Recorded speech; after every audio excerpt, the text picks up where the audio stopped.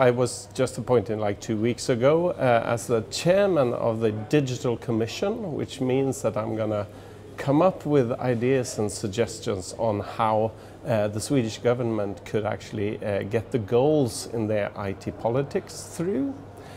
So my idea there is to follow what happens in IT and IT politics in Sweden and try to measure whatever progress we're doing and compare that to other countries, and then come up with all sorts of wonderful ideas on how we could improve things. Because even if Sweden is doing quite well in these things, I think that there's always an opportunity to improve, and definitely you need to work on these things constantly to be able to progress.